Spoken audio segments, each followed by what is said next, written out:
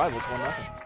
Celina and Kenton scoreless tonight. 20 minutes remaining in the first half. Peyton Smalley with the shot for Celina. Kenton's Dustin Shopoward takes it off the head, and the Wildcat defense eventually clears. Now Luke Hone crosses to the front of the net. Austin Hines there for Celina, unable to score though, and it's cleared away again. Now Drew Hope, free kick for Kenton at midfield, tries to set up a teammate, but the Celina defense is up to the test, so a back and forth defensive battle. Hank Toby trying to attack now. His shot goes wide left of the cage, setting up the goal kick. Celina gets the win, 3-1.